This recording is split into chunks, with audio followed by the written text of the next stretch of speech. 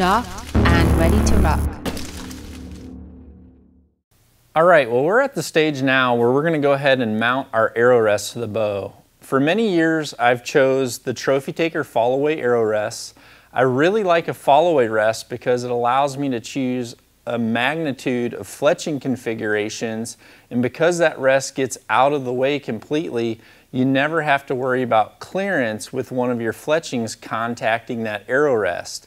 Now this is a limb-driven arrow rest, which means instead of this cord being tied to a cable, the cord actually goes all the way down to the bottom limb. So as you draw the bow, your limbs will flex and it'll allow this rest to come up. As you shoot, it actually will pull this down out of the way the same each and every time to where you have perfect clearance.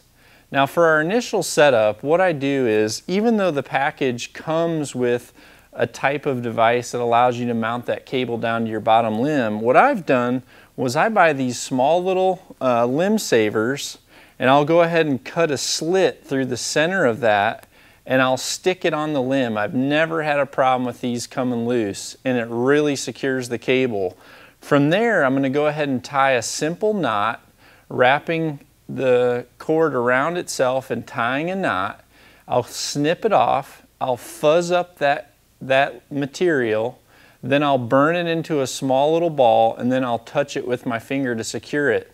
Then I'll securely tighten this cord very firmly down on the bottom limb, but I've still left the top set screw loose, which allows this arrow rest and the cord to still move freely, because I want to be able to set this up initially with my arrow in the proper position. When you mount your arrow rest, you want to make sure your arrow rest is level. You want to just easily eyeball it and tighten it down securely, and also tighten the small little screws that they have as a secondary tightener device so that you don't ever have to worry about it moving up or down.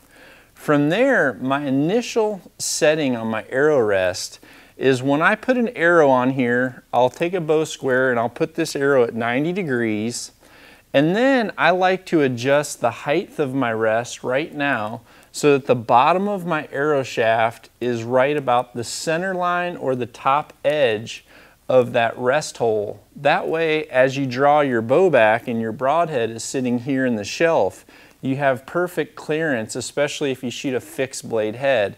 If your initial setting is too low, then sometimes you may have contact with your actual blades here on the front of your rest. So you want to get that initial setting the way that you need it to. The other thing is you want to adjust your left and right initially. And on a Hoyt, if you measure from the center of the riser to the top center of the shaft, it's almost 2 centimeters. A lot of other bows are right at about 13/16 of an inch is a very good starting point. If you look directly over the top of your bow with an arrow nocked, your arrow should run right through the center of your string and about right down the center of the tiller bolts which you use to adjust your poundage. So you have a perfect center shot for left or right. This is our initial settings. We'll have to maybe adjust that later. Once I have that in that position, I'll go ahead and make sure I've completely tightened down that left to right and that up and down adjustment. And what I do personally, even though this is a full containment rest, I go ahead and trim off this small trap door on the side, and a lot of times I'll take some snips and I'll actually cut half of this cage off the top too, because I like to be able to have free range of being able to nock an arrow and put it in there. The riser shelf itself really contains that arrow just fine.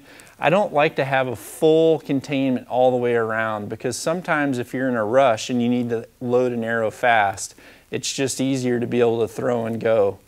And once I've done that, really the last thing that you're going to need to do is hold this arrow rest down. You're going to pull all the slack out of this cord, and you're going to finally tighten that small set screw on the side, which keeps that arrow rest down. And like I said, from here, you're pretty much ready to go. We're going to tie some nocks on in the next segment, and once we draw our bow back, that arrow rest should come up perfectly. Nock and ready to rock.